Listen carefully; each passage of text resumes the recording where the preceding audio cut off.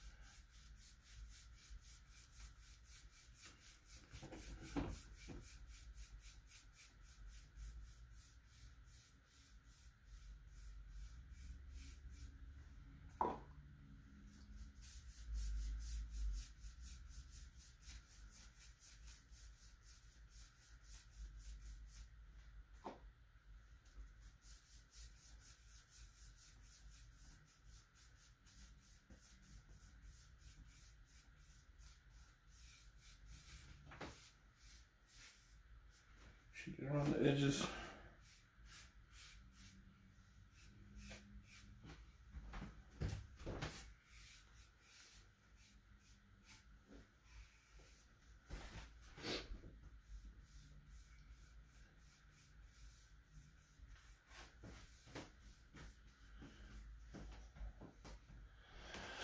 Alright, you can put your lid on, put your sponge in a Ziploc bag, keep it from drying out, and add another layer if needed.